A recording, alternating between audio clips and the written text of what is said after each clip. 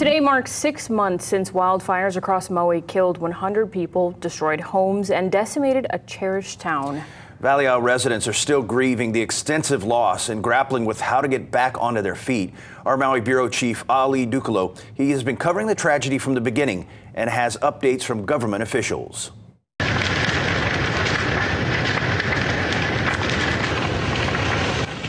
August 8th, 2023.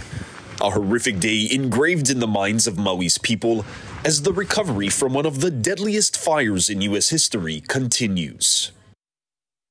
State, federal, and county officials meeting here at the University of Hawaii Maui College Thursday to discuss recovery updates. Some even mentioning policies in place to prevent bad actors from jeopardizing the efforts to house thousands of Maui fire survivors who are still waiting for long-term homes. I think what's sad are all the people and the predators that come and take advantage. 6 months later, the pain of loss in Lahaina lingers. Residents still reeling from losing homes, some grieving the lives of loved ones lost to the blaze.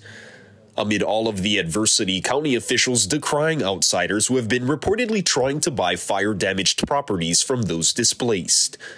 The move now illegal under state emergency law, punishable by up to a year in prison and a $5,000 fine for each offense. County leaders also developing land trusts to deter residents from selling. Government leaders Thursday detailing their progress in housing survivors. Without a doubt, there is a ton more work to do. There are still more than 2,000 survivors staying in hotels short term. The goal is to relocate at least half of them to long-term lodging by next month and the rest by summer. Officials are also trying to secure 500 more short-term vacation rentals to convert for survivors, though they predicted they will not need to roll out a moratorium on short-term rentals to obtain more. As I said from the beginning, that this is going to be a long recovery, but we will be here every step of the way. County officials hosting a community gathering in Lahaina Thursday evening to promote fellowship and support.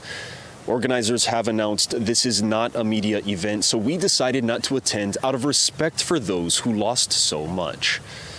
From Maui, Ali Ducalo, Island News.